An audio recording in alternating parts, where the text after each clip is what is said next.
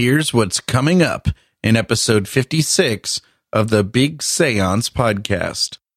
The truth comes out in my interview with SPR researcher and author, and the man most responsible for probably everything you know about the Enfield Poltergeist, Guy Lyon Playfair.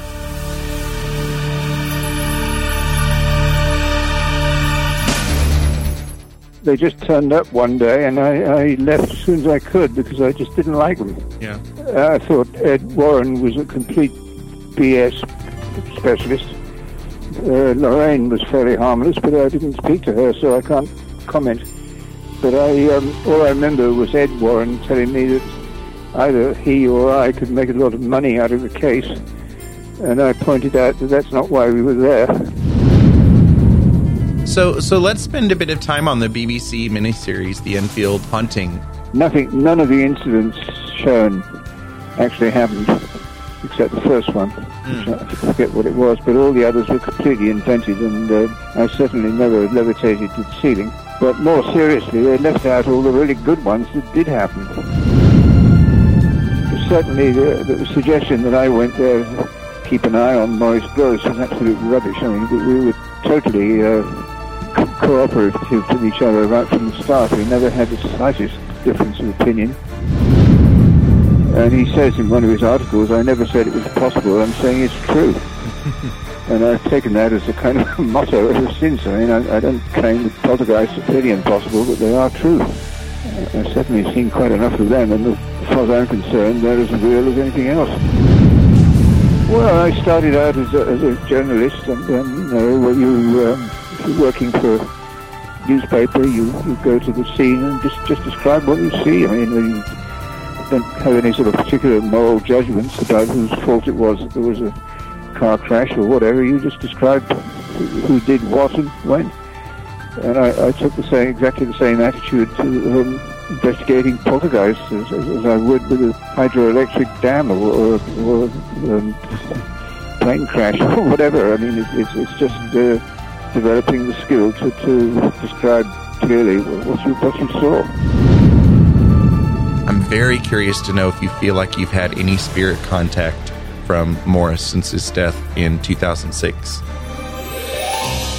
Welcome to the Big Séance podcast. I'm Patrick Keller of BigSeance.com, and this is a place for an open discussion on all things paranormal, but specifically topics like ghosts and hauntings, paranormal research, spirit communication, psychics and mediums, and life after death. So basically, anything that pops up in my paranormal world. The candles are already lit, so you might as well come on in and join the Séance. You know how sometimes you get sucked into a rabbit hole when you're online? This is often the case for me when I find a random YouTube video that I find interesting, and sometimes even when I don't find it interesting. Let's say, just as an example, that it's about frogs. This frog video then somehow links me to another video, then another, until suddenly I realize that I've been watching video about Esther Williams for 4 hours, and the sun is coming up.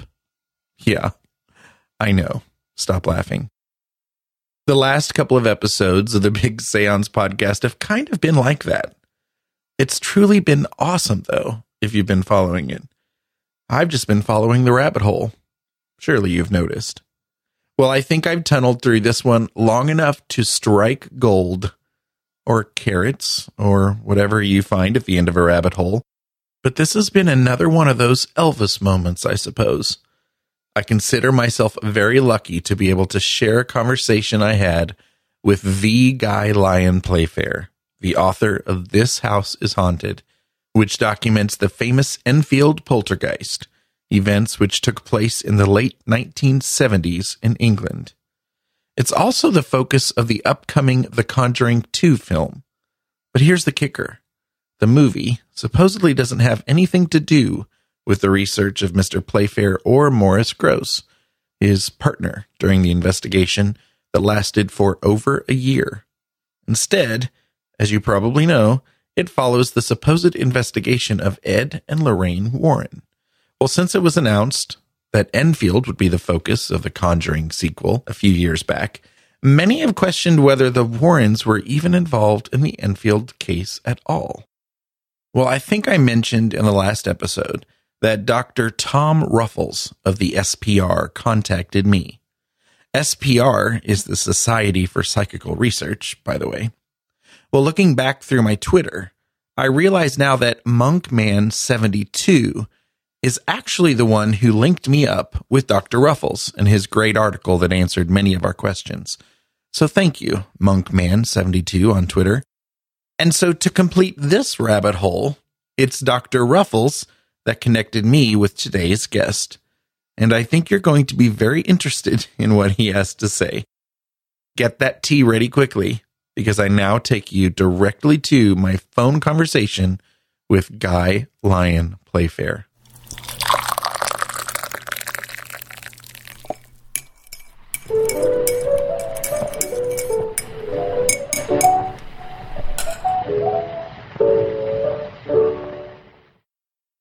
Hello?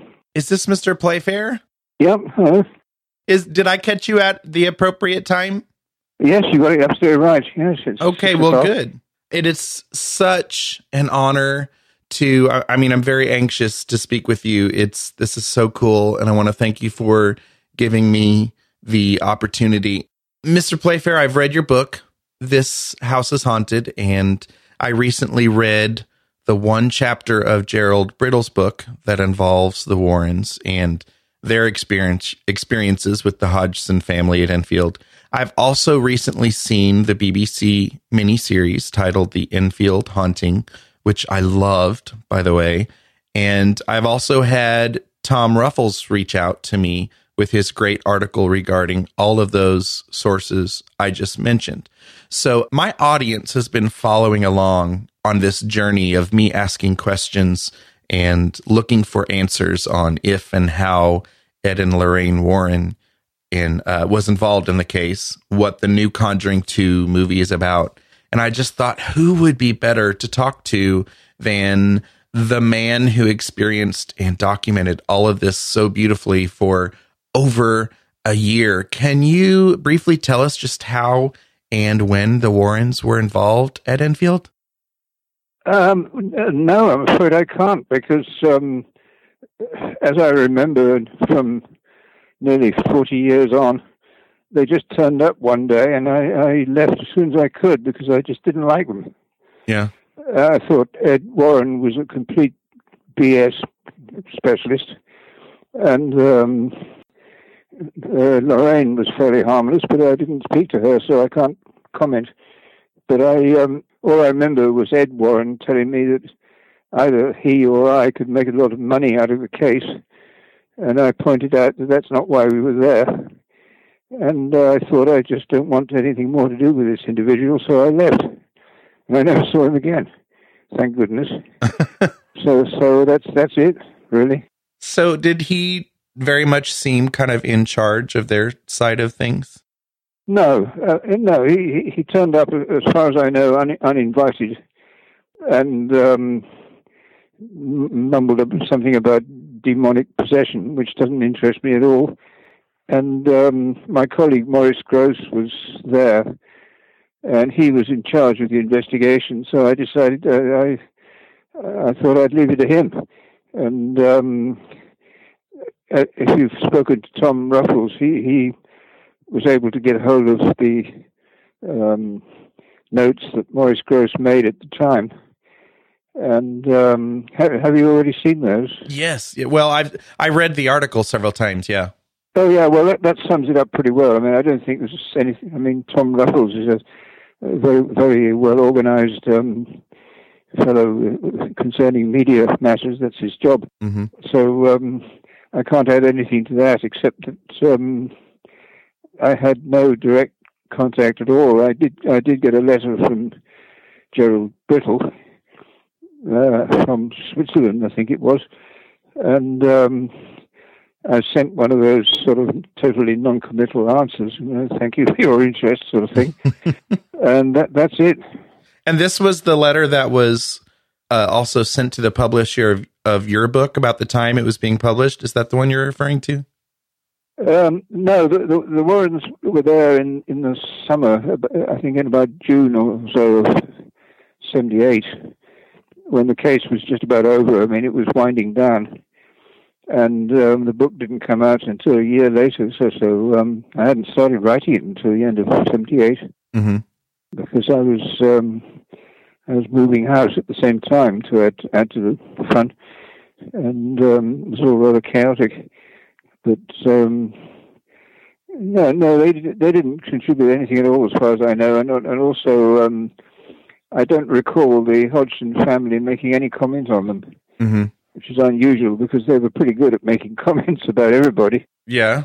And if they didn't like somebody, they said so. And I just don't think he made any impression at all on them. I mean, he was one more character who turned up and wandered around and said his piece and went away. And he don't think he went there more than once or possibly twice, because I never saw him again. And that's really all I can say about Ace Investigator Warren. I don't no, I haven't seen anything that he published about Enfield. He may have, but I haven't seen it. Yeah, I wondered if they have a couple of books that talk about, quote, their case files, and I wondered if anyone knew of actual case files existing from their couple of visits. Well, I mean, they may have written all sorts of stuff, but I can't read everything, and I've got worthwhile books to read, and I have no time to waste on rubbish. And if Warren had said anything worth reading, I think somebody would have told me by now, and they haven't. So, according to Tom Ruffles, there was a letter sent to the publisher of your book, and it seems almost like there was some kind of competition because their book clearly was a little later after their visits, but it seemed to make all kinds of claims that couldn't be supported. Do we know do you get a feel for what his intentions were, I guess, Mr. Brittle, at the time? No, I really didn't take any notice of him. I mean, I just, as I say, sent him a sort of polite goodbye letter, and he came on with all this stuff about demonic possession and so on. I'm just not into that, and I didn't want to talk about it. I thought it was a complete waste of time. And I didn't see any sign of so-called demonic possession ever. The 14 months that I spent in touch with the family, and I think I would have noticed it if they'd been growing horns and breathing fire and turning red and all that. I think I would have noticed it. I would think so.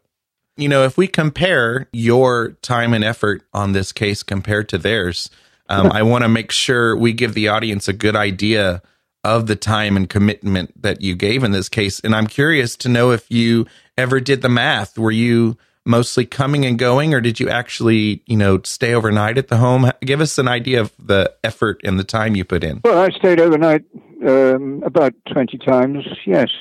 And I also went and stayed overnight when the family was on holiday, just to see if anything was going to go on when the house was empty. And unfortunately, it didn't. Although I would have quite enjoyed it if it had, but it didn't.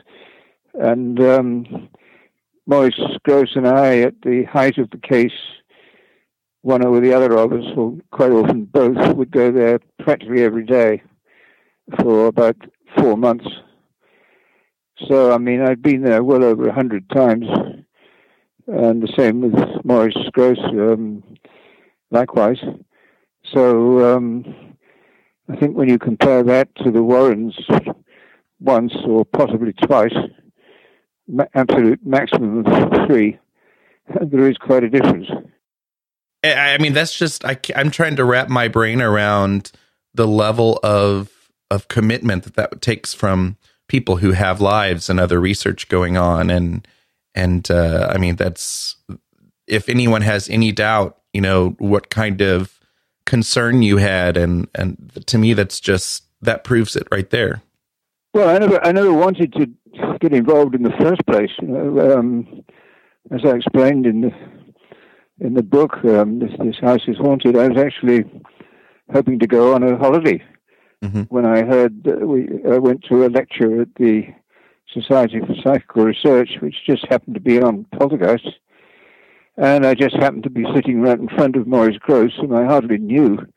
We just sort of said hello and exchanged that kind of level of greetings. Because he was a new member, and he'd hardly sort of found his feet there. And at the end of the talk, he jumped up and said that he was investigating a case right now and would appreciate some help. And I said something to the effect of, well, I'm just going away on holiday, and if it's still going when I get back, I'll see what I can do, but can't really help at the moment. And then on 3 days after that, I heard him on the radio. BBC did a live. No, it wasn't live. They sent a reporter to Enfield who recorded quite a lot of interesting stuff happening at night. She spent the night there, and then went straight into the studio to describe her experience with the tape. And so I thought, heavens, this is a case that I can't ignore. So out went the holiday, and off I went to Enfield and stuck it out for, say, 14 months. The chapter on Enfield in Brittle's book consists of 17 pages, but the way I figure, only 9 of those pages discusses Enfield specifically. Is that enough to build a movie on? Well, I don't know if Mr. Brittle ever went there at all. I certainly never saw him. I never heard anything about him. As I say, I haven't seen anything that either he or Warren wrote, so I can't really comment on it, except that I very much doubt if it was true. Mm-hmm. And I also wonder, if we look at the timeline of when the Warrens first got there, which really is the end of the time of the commitment that you guys had been there. But what was the level of activity like around the time of the Warrens? Was the activity fading by that point? Do you have any idea? Yes, definitely. I mean, the case began in September of '77 and was very, very intense right up to Christmas. We had a good 3 months of practically all the time, something happening every day, and quite often almost non-stop. I mean, we did at one point try to keep an accurate record of how many incidents actually happened, and I managed to record 11 in the space of 1 minute. So I thought, well, this is just not going to work. I mean, I haven't got time to write them down, and there were about another half dozen when I was trying to write them down. So we dropped that plan and just decided to keep tape recorders running as much as we could, and I still have more than 100 cassettes of 90 minutes each, which are pretty well full. And wow. They're all carefully preserved in the SBR's archive, and will eventually have to be transferred to something more permanent, which will take some time, but it probably will gradually be done. Mm-hmm. But after the new year, '78, it did quieten down slightly, but it kept going, and didn't come to a complete end until October. So it was a very long-running case, and unusually long. Mm-hmm. So I did read in Brittle's book, they do give the SPR, the Society for Psychical Research, credit for previously investigating, although they don't give specific names, credits, but they say that the previous investigation was handled, with a fine-tooth comb, is what they say.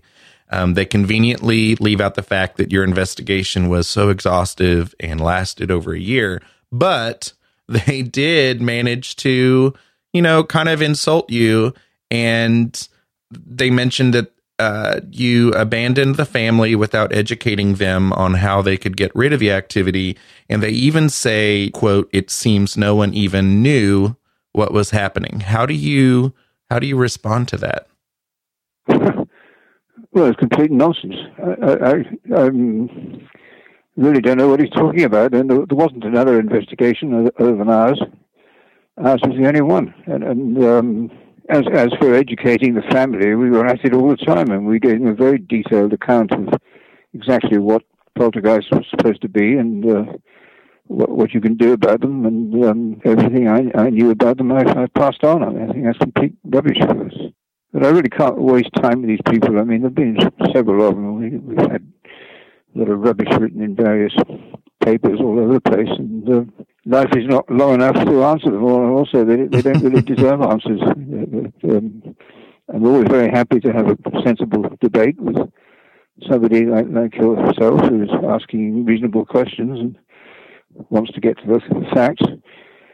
But unfortunately, too many people have got their own prearranged agenda, and they've made their minds up before they get involved with the facts. So you can't talk to them. I mean, it's a waste of time.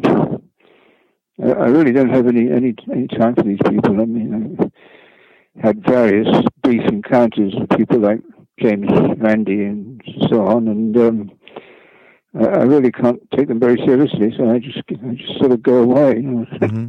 So let's spend a bit of time on the BBC miniseries, The Enfield Haunting. In 2015, BBC produced this. It was supposedly based on your book, correct? Well, I had a long discussion with my agent about what based on actually means. Mm-hmm.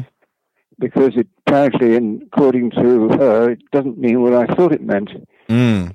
I mean, I thought it meant something implying some kind of similarity between the book and the film, and she said no. It's what it amounts to is that the filmmakers buy the rights to the title, which they did, and very correctly paid for very promptly. And once they've bought the rights, they can do what they like. Mm. And I've got no control at all. The only way I would have control is if I produced the whole series, which would have cost me several times more than I'd actually possess. So that was out of the question. And I just had to take the attitude that television invariably gets everything wrong, and sure enough they did, but they sold a lot of books, which is that's what I hoped, and so I'm not complaining. Yeah, there was a tremendous surge in book sales, and the book is true, and nobody can mess around with it. So there it is, and that's people who want to know what really happened have got to buy the book. I'm sorry, and luckily a great many of them did. So that was very nice. Well, I wasn't sure what you thought about that, and I was hoping that, you had some amazing things to say about it. I thought the movie was really great, but I did notice, quite a few differences that I planned on asking you about. So that's interesting to hear. Well, sure, certainly what differences. Yeah. Would you like to hit on some of them? Well, I met the actor, Matthew MacFadyen, who played me. He was a very, very charming fellow, and I've already seen him in a couple of excellent films. He was in Pride and Prejudice and Anna Karenina, both times with Keira Knightley, who he managed to walk off with in both pictures, so I was quite impressed by that. And he was very professional. He wanted to know what ghost hunters look like, and I told him we looked like anybody else. And I gave him a few kind of suggestions about how to react to what was going on. Not very much. And same with Timothy Spall, who played Maurice Grosse, and was remarkably like him, I may say. I mean, I really felt that I was talking to Maurice when I agree. When Timothy came around, he'd already seen a few video clips. And he's one of our best actors. I mean, he's absolutely superb and very nice fellow, and very, very, very serious and determined to get things right. And I thought he was quite superb, deserved some kind of prize for that. And so were the two girls were pretty good. I mean, the one who played the older sister was very physically very similar, and the one who played Janet was a bit prettier. I mean, she was really quite a little Lolita, but the original wasn't quite the same degree, perhaps luckily. But the acting and the direction were very classy indeed, and the set was reasonably accurate. And Maurice's red Jaguar was absolutely accurate. That was the most authentic thing in the whole series. Wow. They got the car right, and I think it was about 1 year earlier, but it was near enough. And he did have a wonderful Jaguar, which I have pleasant memories of traveling at exactly twice the legal speed limit in 140 miles an hour, which was quite fun. So, that was authentic, but none of the incidents shown actually happened, except the first one. I forget what it was, but all the others were completely invented, and I certainly never levitated to the ceiling. But more seriously, they left out all the really good ones that did happen. I mean, for instance, when Janet insisted that she'd gone through the wall into the house next door, and we went into the house next door, which was shut at the time. There was nobody there. And later, when we could get in, the owner of the house discovered a book belonging to Janet in her bedroom. It's just not possible for that to have got there by any kind of normal means. The window was shut, there was nobody in the house, the door was locked. Well, that's one thing. And then Janet was seen through the window from the street by the school crossing lady, what we call lollipop ladies. They see the children across the road when they come out of school. And she saw Janet floating up and down, like something out of the film of The Exorcist. That was exactly what she was doing. She was up in the air, going around in a circle with all kinds of slippers and boxes and things also flying around in the air. And that was described most meticulously detailed by the crossing lady, who is in fact virtually a police officer. She's attached to the police force. And another incident was when the local baker was walking along the pavement, and he suddenly saw this large red cushion appear on the roof of the house right in front of his eyes. And it was like sort of one frame to the next. 1 minute it was, 1 second it was not there, and next second it was. And he still hasn't got over that after all these years. He's still alive, just. He's very ancient, but he won't talk about it because it terrified him, absolutely. Totally freaked him out. Well, there it was, and I wasn't there at that moment, but I was there when we tried to get it down, and that was not easy. I had to lean out of the window quite a long way and sort of pull it back over the parapet, which was really quite dangerous because I could have fallen out of the window. And how you get it onto the roof with quite a heavy overhanging parapet, you have to lean out of the window quite a long way on the edge of a busy street with people walking along all the time who would have noticed. If a little girl had been trying to put a cushion on the roof, somebody would have said, what on earth do you think you're doing? But they didn't. And there it was. I mean, I'll testify to that in court. That really happened. And it's been more or less ignored ever since, because there is a curious phenomenon that when something really weird happens, people go into a sort of defense mode, and they either pretend that they never saw it, or they pretend that it can't have happened because it's impossible. And I've had a lot of that, and it's very sad fact. It's been going on ever since the 18th century. We had examples of that with the early days of the mesmerists in France, where they were bringing about incredible cures just by suggestion. And the medical establishment reaction was rubbish. There's no such thing as animal magnetism, so these people are just pretending to be cured. They actually said that in print. And that's the sort of attitude, and it's still around today.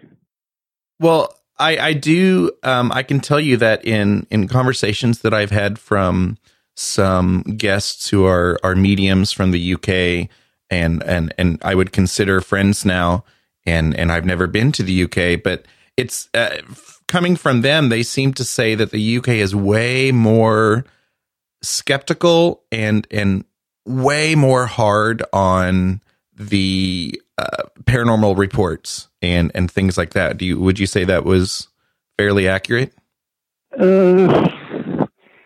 Well, we got both. I think we have both extremes. We have quite a lot of New Age nutters, as I call them, who believe in anything strange. And we certainly have. I think our skeptics are rather better quality than some. I mean, I know one or two of them quite well, and I'm quite happy to debate with them, which I have done frequently. And we all have a beer together afterwards and get on very well. They're not all as bad as some of the extreme cases. I think they're probably worse in the USA for some reason. Certainly more of them. And I've never had any trouble with them, really, because the serious ones, I think the one I know best is Chris French, who is a professor of psychology in Goldsmiths University here in London. And I've several times had public debates with him. And he puts his case extremely well, and I respect that. And he's a member of the SPR, and he's studied the case. He knows it very well, and he asks intelligent questions, and he doesn't sort of say anything rude, and we get on fine, and there's no problem at all. The BBC portrays you, especially in the beginning of their miniseries, as being incredibly skeptic and stubborn, almost. Would that have been accurate? No. Almost nothing in that film was accurate as far as it was, apart from the actual setting. Certainly the suggestion that I went there to keep an eye on Maurice Grosse was absolute rubbish. I mean, we were totally cooperative with each other right from the start. We never had the slightest difference of opinion.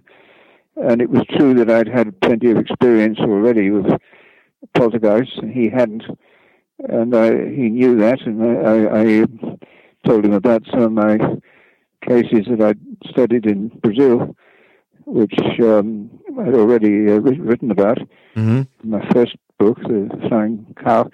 And Maurice was quite well informed. He'd read a great deal about poltergeists and psychic phenomena in general from the library of the SPR. He was very well informed, and he had a very keen intelligence. He knew how to assess evidence, and he certainly wasn't credulous. I mean, he had a scientific training, and he worked as a professional inventor. He invented some very ingenious gadgets, such as an automatic newspaper dispenser, which I think was the world's first, where you put a coin in the slot and the machine actually. Wow, interesting. You don't have to open the ones you have in the States. I think you put the coin in and then you open the box and take the paper by hand, and if you feel like it, you can clear out the whole lot. But the one that Maurice invented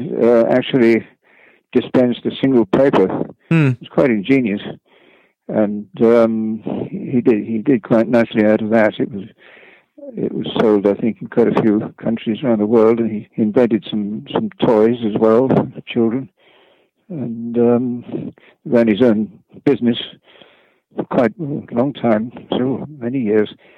And he was a thoroughly respected member of his community. He was a warden of his local synagogue, and when I went to his funeral, it was a colossal crowd. I mean, he was really quite a local character. There must have been 200 people there. It was amazing.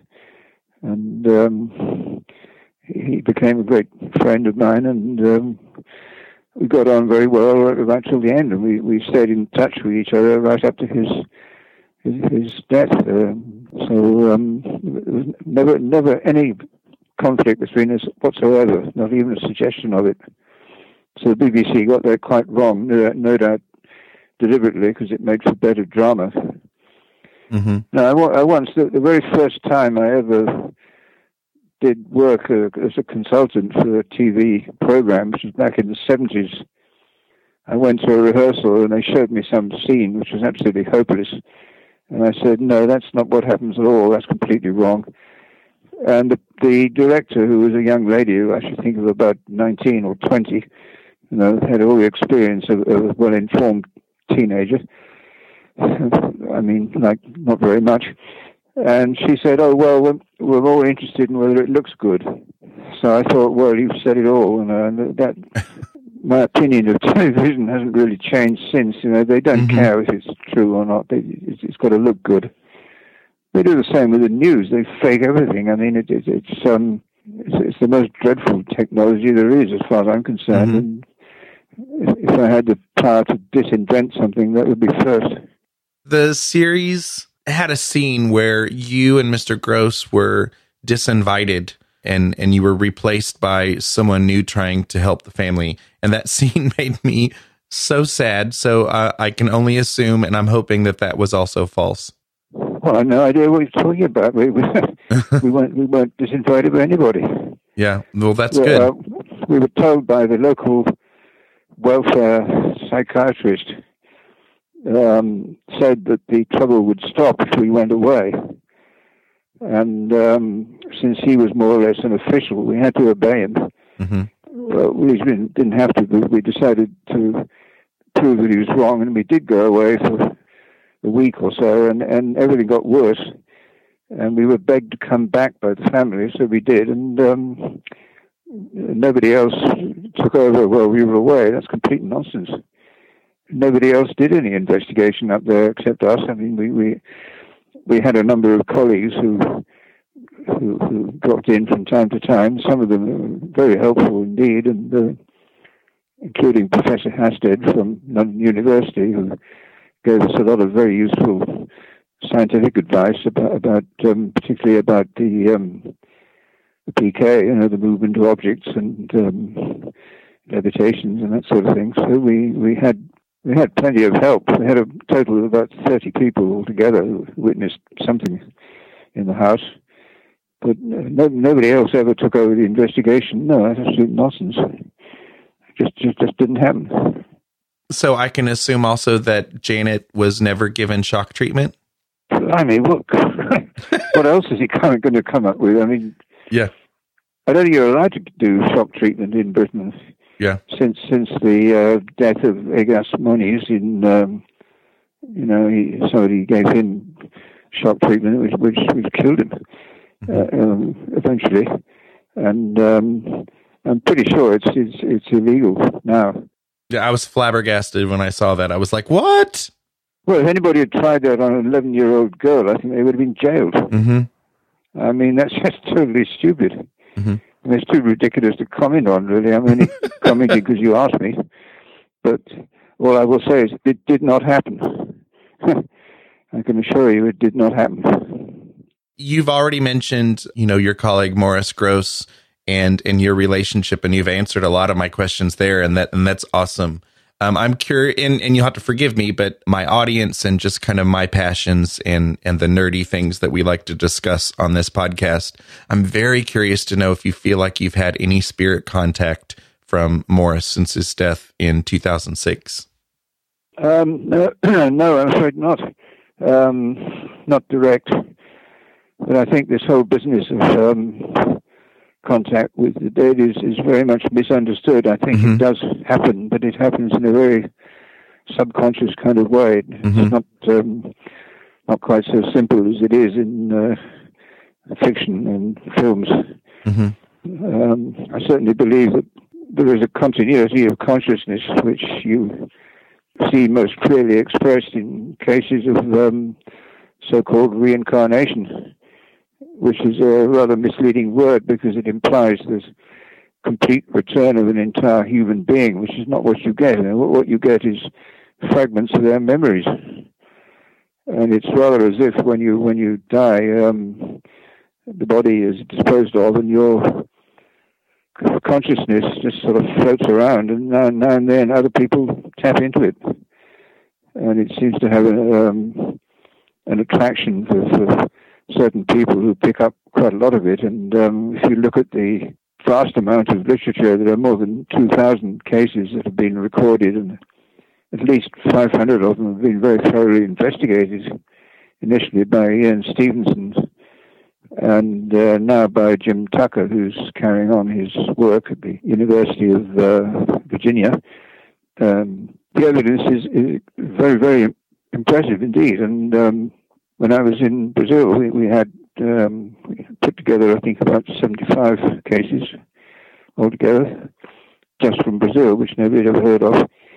And nobody would have heard of them if we hadn't gone out to look for them, follow them up in newspaper reports and that sort of thing. And one or two of them turned out to be really quite extraordinary. Mm-hmm. So that's true. I mean, I can vouch for that. It does happen. But I think somehow the word reincarnation is misleading, because it does imply the complete rebirth of an individual, which is not what happens. There are exceptions, as in everything else. I mean, we have one of the best cases ever is right here in England, the case of Jenny Cockell, who wrote a fascinating book about her memories of a previous life in Ireland, where she'd never been. And she actually managed to locate the family she claimed to have been the mother of, and they all met up with the sons, who are now old men, and they recognized her. They compare all sorts of incidents from their life, and they ended up totally convinced, and they said so. So that was really pretty impressive. And there have been other equally impressive cases, including one or two from the United States, which Jim Tucker has studied. And there's one remarkable one which has become quite a bestseller, the case of James Meininger.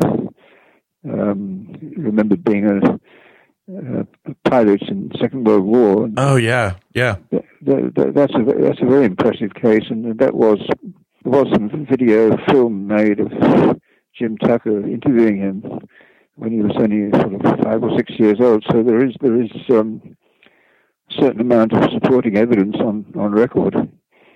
And again, we only hear about these things because Jim is very conscientious about following these things up, and he does.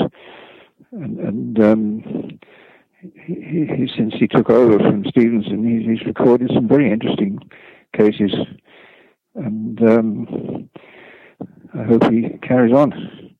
On these topics, I'm no expert, and I've always said that for sure. And I'm embarrassed to say that it's only been recently that I've been, looking into your work and reading your book, and I'm impressed with how balanced you seem to be. I mean, you talked about the new age stuff going on, yet the overly skeptical and the work of the SPR, and you seem to be very in the middle, which I think is refreshing. Well, I started out as a journalist, and then, if you're working for a newspaper, you go to the scene and just describe what you see. I mean, you don't have any sort of particular moral judgments about whose fault it was. There was a car crash or whatever. You just describe who did what and when. And I took exactly the same attitude to investigating poltergeists as I would with a hydroelectric dam or plane crash or whatever. I mean, it's just developing the skill to describe clearly what you saw. And if you get it wrong, somebody's going to tell you got it wrong, because there will be somebody who was there who saw what really happened, and they'll certainly let you know if you got it wrong. Mm-hmm. And so far, I think I've generally got things right. So I think the thing about this whole thing that people insist on calling paranormal, which is a word I try to avoid, is that it's just a rubbish, it's just a grab bag for anything that people don't understand. And that's totally stupid, because there are phenomena that people didn't understand once, which were considered to be so-called paranormal, like continental drift or the meteorites falling out of the sky. They're obviously impossible. They were dismissed out of hand, and the poor fellow who discovered continental drift, Alfred Wegener, I think he first announced it in about 1912, and it wasn't proved for about another 40 years, by which time the poor fellow was dead. And so he was rubbished off the stage in his lifetime, and he was right. He was absolutely right. And same with the question of meteorites falling out of the sky. They do. If you stand on the South Pole long enough, you might get one hit on the head. That seems to be where they mostly fall at the poles because of the weaker gravity. And well, it's the same with everything else. I mean, some strange phenomena do turn out to be true, and others don't. But to kind of lump them all together, anything that can't be explained scientifically can't exist, which is very much the attitude that we still have. I've frequently heard that direct. I mean, in questions and talks that I've given, I've talked about poltergeists. Somebody has said that can't have happened because it's impossible. And so I say, well, I'm sorry it's impossible, but it did happen. And I came across a wonderful quote from William Crookes, who was the first scientist in England of any distinction. He was the president of the Royal Society. He was the top man. In fact, he was the most respectable scientist in the country, and he did all kinds of work in psychical phenomena with medium Daniel Hume. And he says in one of his articles, I never said it was possible, I'm saying it's true. And I've taken that as a kind of motto ever since. I mean, I don't claim that poltergeists are clearly impossible, but they are true. I've certainly seen quite enough of them, and they're, as far as I'm concerned, they're as real as anything else. That's beautiful. Were you ever contacted by producers of the upcoming The Conjuring 2? No. I think if I had been, I would have told them to find better material to use. Fill in your favorite expletive. No, I'm just not interested. I mean, unless they offer large sums of money, which is nice, and writing about these things is not a well-paid business. Whatever people think, you occasionally get bestsellers, but very often you don't. And my book was, in fact, not a bestseller at all. It's selling better now than it did when it was first published, which is very unusual. But luckily it is. It's doing very well right now, and just when I need it. I'm not earning as much as I used to in other ways.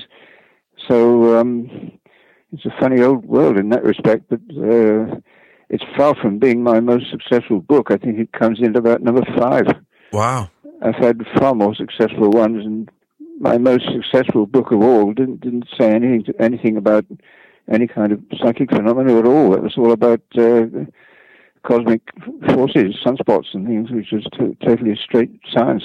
That was a huge bestseller in about 10 languages. I mean, that far more successful than the Poltergeist. So if my approach was entirely commercial, I'd stick to that. I'd go on writing about sunspots all my life, and they seem to go down very well, and there's a lot to say about them. They're very interesting, and they're quite mysterious and interesting. But I think I've said all I have to say about them, and moved on to something else. I don't want to lead you to any answer on this, but I would find it hard to believe that any Conjuring 2 about the Enfield Haunting could not be in promotional things or in the movie, but I find it hard to believe that it would not be based on your work in some way or another, with even the images and audio. I just can't see that happening. Well, Maurice Grosse's son is a lawyer with one of the largest firms in Europe. So they better watch it. They better be careful. If he thinks they've done anything they shouldn't, he will send them a note. Will you see the movie when it comes out? I hope not. No, I'm really not interested in this sort of thing. I mean, I'm still working on things that I am interested in. At the moment, I'm researching identical twins and telepathy between them, which is fascinating and far less controversial, because nobody can deny that there are such things as twins, and nobody can deny that they do pick up messages from each other at a distance. And that is absolutely undeniable, and it's surprisingly almost nobody has ever looked into it properly. It's sort of taboo, you know. We just can't have this. It's got to be a normal explanation. And I've heard the most amazing nonsense from so-called experts, even people who are paid to study twins. They say, oh, well, they're genetically identical, so obviously they think in the same way and they say the same things. Well, really, I mean, that doesn't follow at all. It's totally faulty reasoning. And also, quite a lot of identical twins never have any experience of telepathy at all. I should think about half or so from what I've gathered, but some of them do, and some of them have it very strongly indeed, and it even amounts to feelings. You know, one of them has a car crash, and the other one suddenly wakes up at night with a blinding pain in the head, and feels as if he'd been hit. And there are numerous cases like that. I've got a whole file of them, and people contact me. Roughly, I should think about it once a week. I get an email from Twin who's read some article or my book on twin telepathy. They give me their own story, and they fall into categories very easily, and it is very, very common. When you think of how many, there are a lot of twins. I mean, about one in, I think the figure for Europe is about 1 in 85 births are twins, and I certainly see them all over the place in my part of London, and quite tempted to stop the mother and ask if I can borrow them for an experiment, but it might not last very long if I did that. It is a pity. Well, luckily I've got to know at least one parent very well, and I have a sort of permanent monitor with a pair of boys who are now in their teens, who I've actually known since they were born, or about 3 or 4 days old, and they've had just one after another. I mean, they are the most extraordinary pair, and we've had them on television twice doing live experiments, which they did very well in. So you just have to find the right subjects, but some of them certainly do display telepathy, and now of course you can actually record it happening with a polygraph, where you wire one of them up to the machine and you put the other one in a soundproof room, and then do something sort of give him an electric shock or bang him on the head or something, give him some kind of stimulus, and the other one picks it up. And you try getting any of the experts to believe that, they just won't have it. It's really quite extraordinary. But when they see something happening on paper and reports from people who were present, and the reaction is, oh yes, well, it was just a coincidence. You just cannot get these people to change their minds once they've been made up. It's like trying to melt concrete. You just can't do it. Well, I'm glad you went into all that, because I was going to ask you about it, and it seems like you're staying busy. Are you enjoying life?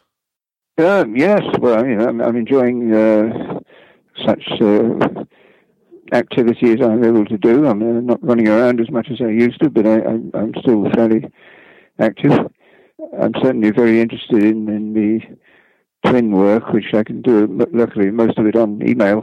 And I've written several articles all over the world and asked twins to send in their own accounts, which they do. And hopefully one day there will be another book, although it'll be very much more of the same. It's always the same old stuff that they come up with. No, we have had quite a breakthrough where the largest twin unit in the world, which is right here in London, they've got 12,000 of them on their books. They've given permission to a colleague of mine to do research there as a visiting scientist, which means that they don't give him any money, but they give him their facilities, and that's a tremendous help. And we've already done large-scale survey. They have a get-together every year. They have a garden party, which is a kind of combination of business and pleasure. Because they've got a very beautiful garden on the river, right across the river from the House of Commons. And they have this big party every year where about 200 or 300 of them pairs turn up. And we took this opportunity back in 2009 to question the whole lot of them, about 220. Simply asked them, have you ever had experience with telepathy? And about half of them said yes. An enormous number, and nobody had any idea that so many twins did have experience of it. It was just brushed off because nobody had taken the trouble to ask them. I mean, isn't it rather obvious? If you want to find out something, go and ask them. But that doesn't occur to a certain type of scientists. They decide that it can't happen. There's no point in asking because it's impossible. End of story. Well, luckily I found a professor of psychology who is now in Sweden, Adrian Parker, an English psychologist who's professor at the University of Gothenburg. He's extremely interested, and he knows how to do proper experiments, and he's already written 2 articles in a scientific journal about the work that we've done at King's. And it's becoming respectable. It's now a paper in a scientific journal that others can reference, and that's how you get into the science racket. You know that there has to be a precedent that you can mention, so that you're not making it up yourself. The tricky part is getting in first, which we've managed to do, luckily. And I've also done 4 TV programs, all in favor of making use of television when it's in my own interest, which it certainly was on this occasion because we showed it happening live. We had a pair of twins wired up to a polygraph and then gave one of them a shock. The favorite one for children, where you have to be very careful, is just to have a bucket of ice-cold water and ask them to plunge their arm into it, which is actually quite good for them. It gets the circulation going, and it gives them a very considerable shock, and very often the brain waves of the other twin pick them up. So that's the easiest way to test it. Anybody could do that in half an hour in any lab anywhere in the world, and they don't.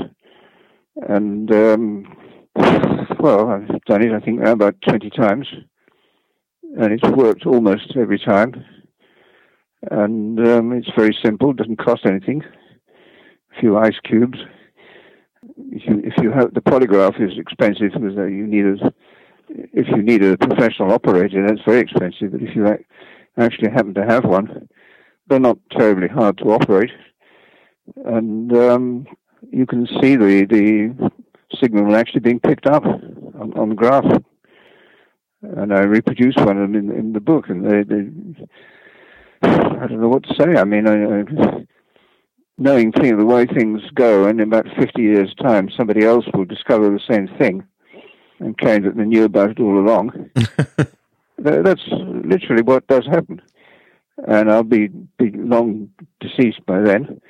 And then somebody will remember, oh, wasn't that weird fellow Playfair, didn't he discover that back in the 21st century? And they'll dig up a yellowing copy of my book and they say, oh, gosh, so he did. Incredible. Why didn't we hear about this before?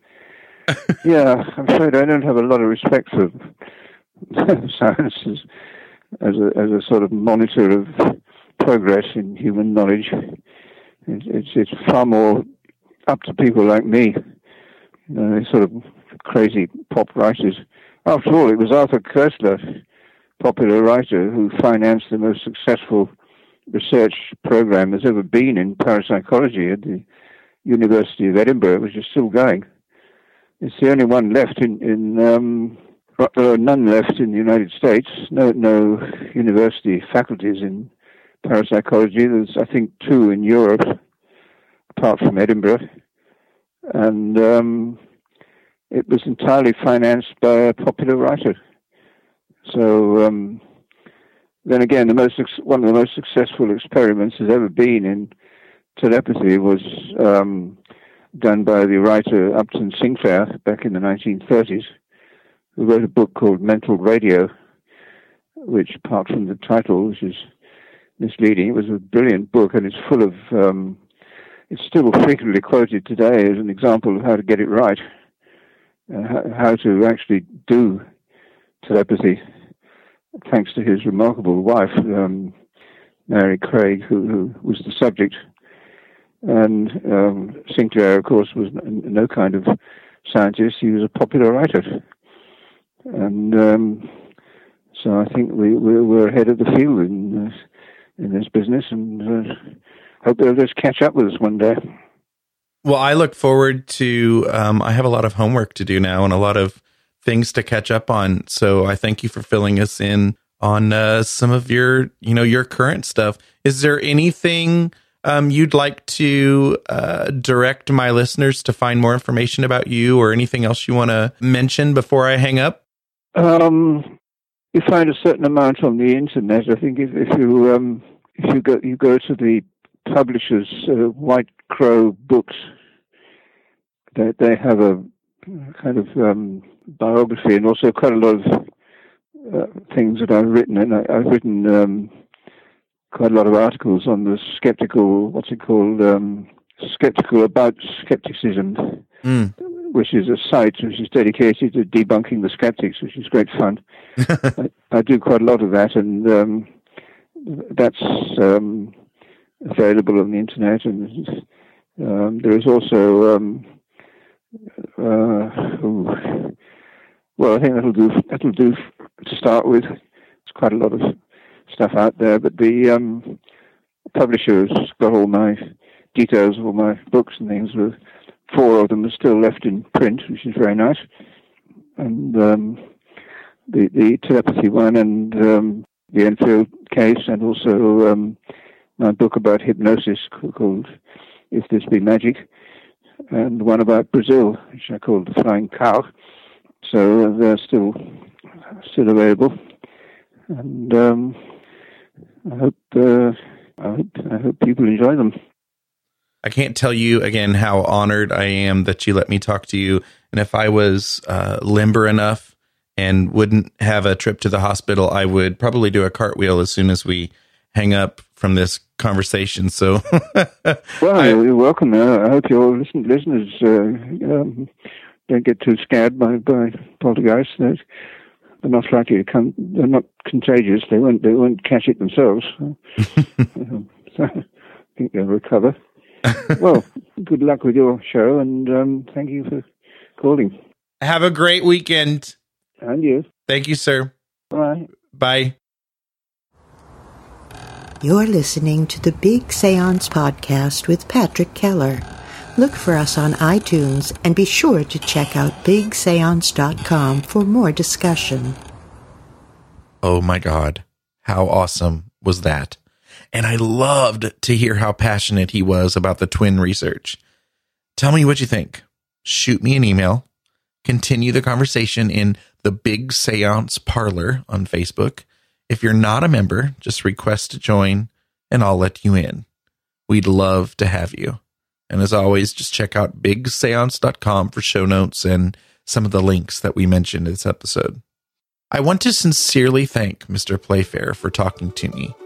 I really did feel like doing that cartwheel. And thank you to Dr. Tom Ruffles for your research and for connecting us. Having this podcast is so cool. We'll see if this rabbit hole keeps going or if it leads us to a new one. Peace out, Paranerds. For show notes, including links to anything we may have mentioned in this episode, visit bigseance.com, now the home of both the blog and the podcast. Just click on the Big Seance Podcast logo or find it in the menu. You can also find and subscribe to the show on iTunes and Stitcher. Do you have any comments or feedback? Please contact me at patrick@bigseance.com. You can call my feedback line at 7755-TELL-ME. That's 775-583-5563. You can also record audio feedback right from the site using the SpeakPipe link included in the show notes. I could decide to include your voice in a future show. Thank you so much for listening and reading. Unfortunately, it's time to blow the candles out, but we'll see you and light them again next time.